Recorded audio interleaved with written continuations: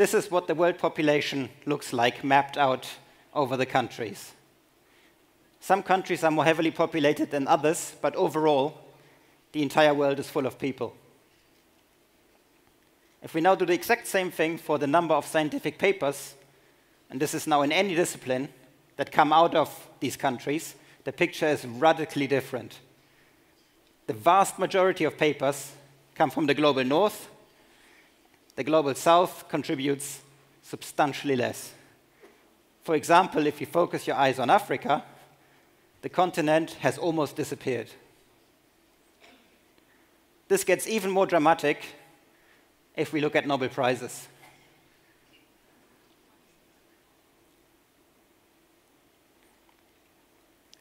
So clearly, this is using human capital around the globe in a terrible way. We're giving a very small number of people the tools to do the biggest research. What can we do to equalize this? Well, one very obvious route is you can throw lots of money at the problem.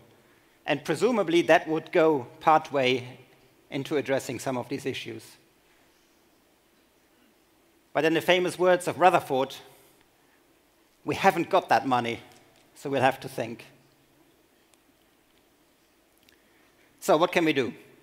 So these kinds of experiments that I was showing you as an example, the reason they are so expensive is because you need to do two major things. One, you need to buy and calibrate a very expensive microscope. That's the thing on the left, two-photon microscope. This will cost you something like $200,000. And then even once you have that microscope, you still need a sample to look at. So you need the ability to genetically manipulate model organisms. Now let's look at that second one first, genetic manipulation. If you go into a standard molecular biology lab, these are the sort of machines that you might find standing around. Each individual machine of those will cost a minimum of $1,000, many of them substantially more. So what do? Well, the first one is basically an oven. It's an incubator. The main job of this machine is to keep temperature and humidity at a certain level, and that is critical to keep whatever biological samples you have alive. Next guy, that's a centrifuge. Absolute key technique in, well, many sciences, allows you to separate samples by basically accelerating gravity, by spinning it. Here we've got a PCR machine that's basically a genetic material replication machine. The way it works is you've got a bunch of different enzymes that work at different temperatures, and you go through cycles of going to different temperatures that are optimal for these different enzymes, and that will will facilitate the replication of genetic material. So basically, it's a glorified heating and cooling device. The last thing here, that's an electrophoresis chamber. Again, this we use to separate samples, but now in a different context. And now we do it with electricity. You basically apply a current. You've charged particles. Depending on the size and the charge of a particle, they will move at different speeds, and therefore you can separate them. So these kind of tools are absolutely everywhere when you go into a well-funded molecular biology lab. But if you think about the physics behind what these machines achieve, the physics has been solved for more than a century. This is not new stuff. This is the sort of stuff that surrounds our everyday lives we don't even think about anymore. So that being the case, can we maybe go to our garage and knock up some of these tools from scratch just based on what we see flying around? I think we can. So this is an incubator, styrofoam box and a light bulb. It will give you a reasonably stable temperature. You can hatch your eggs. This will work. If you want to build a centrifuge, there's so many things out there that spin. You can use a bicycle wheel. You can use a fidget spinner. Many tools spin. Many tools spin fast enough to separate samples in a meaningful way. Similarly, if you need controlled heating and cooling, why not take a bunch of water baths and just take your sample and dip it iteratively through them? This is actually how this device was invented in the first place. If you want to zap, you could just take a lunchbox and batteries. it works just the same. Okay? So you can imagine that these kind of tools are much cheaper. Now, have we solved it? No, unfortunately not, because the problem with these tools is they're not particularly reproducible. Right? If I do my experiments with any one of those tools 20 times, chances are I'm going to get some different results over time.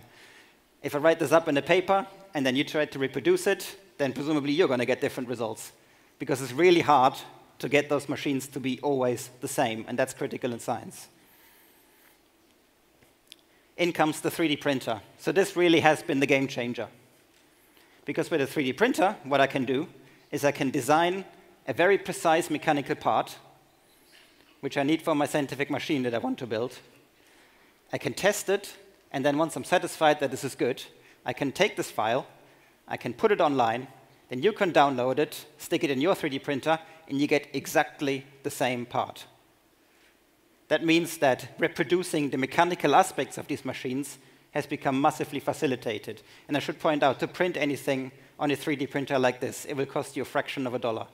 The material that you need for these printers is incredibly cheap.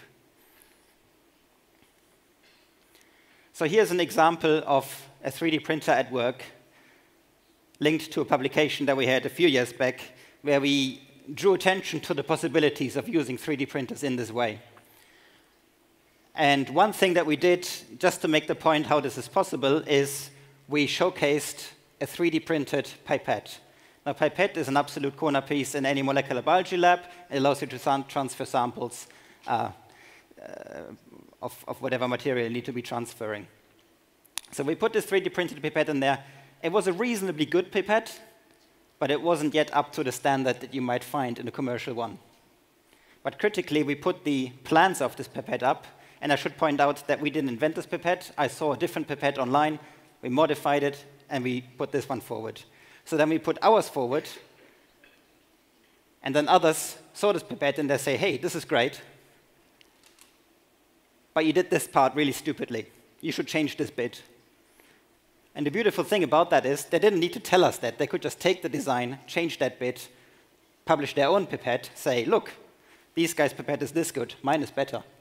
And then the next guy comes along and says, OK, this pipette is great, but I can make it better still. So today, when you look around, when you go in a search engine and you put 3D printed pipette, you will find lots of different versions, lots of different quality grades. Here's a few of them displayed.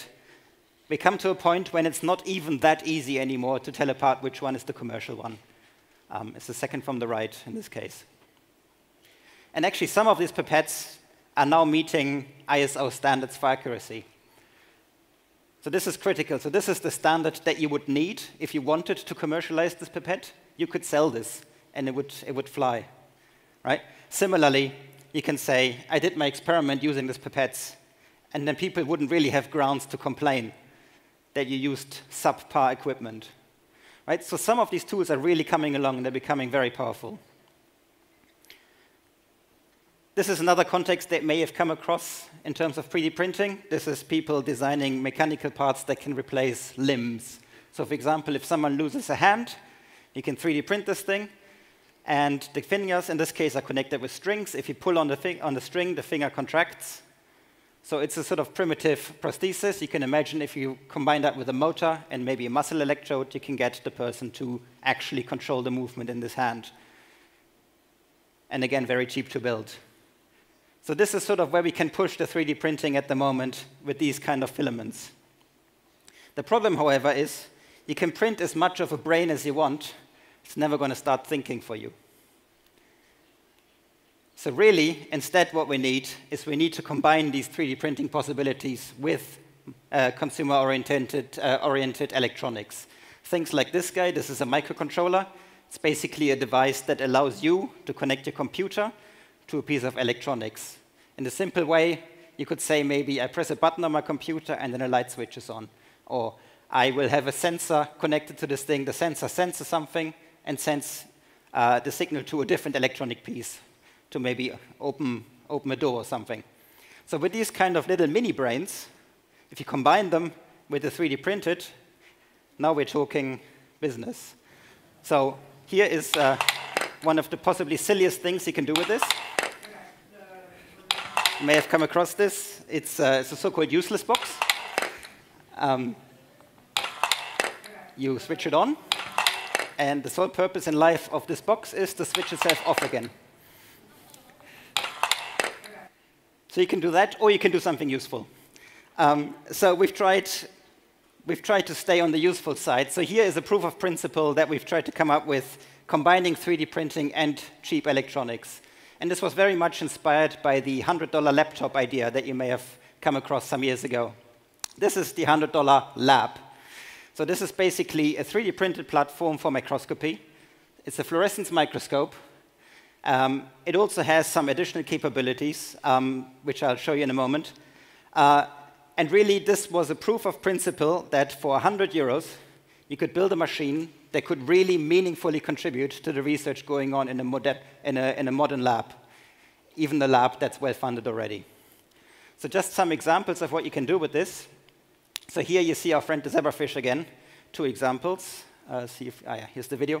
So on the right, what we can see there is this is the zebrafish, transparent as I pointed out, and the thing that's moving, that's the heart. So this heart is expressing a fluorescent protein, and it lets us visualize the contractions of the 2 chambers. It's a fish, so it's got 2, not 4. And you can imagine this becomes immediately useful if you, for example, want to study circulatory function. Oops. OK, the other video didn't play. So we're absolutely not alone in generating these tools. This is a global effort. It's a huge community, and it's a very rapidly growing community.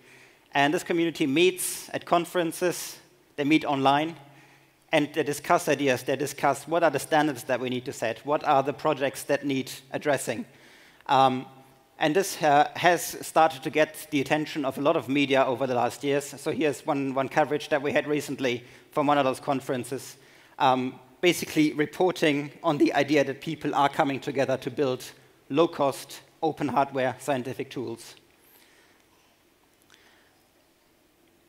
Now, all this time I was talking about this molecular biology aspect, but what about the other half, the 2-photon microscope?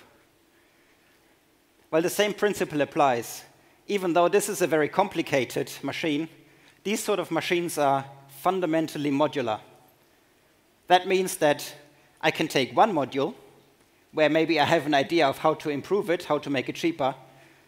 I improve it, I publish this, I put it into my microscope, and I've saved maybe 5% of the costs.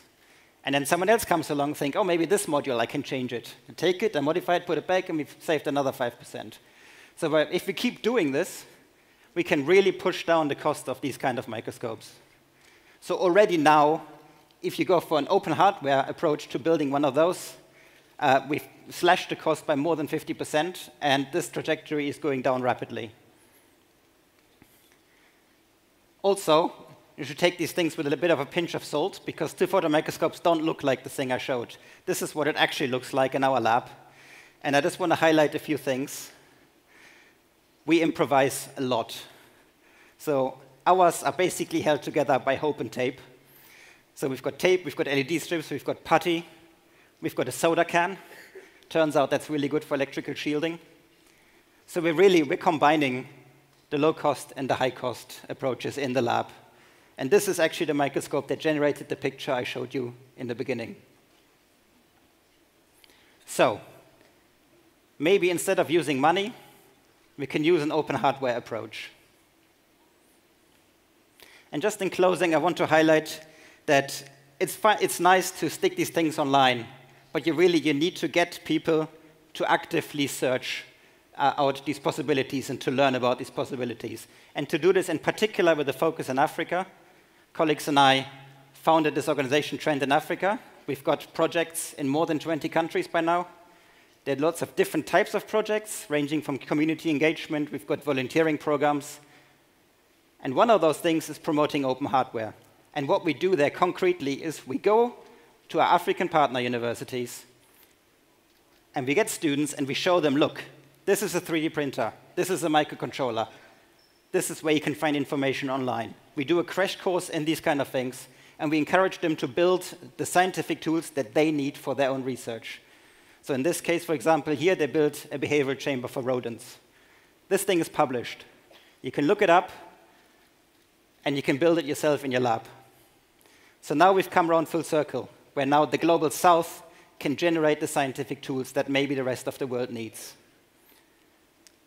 So in closing, I want to change a little bit this Mandela quote. It's very famous. Education is the most powerful weapon which you can use to change the world. Well, I think it needs a twist. I think it's education to help yourself. Thank you.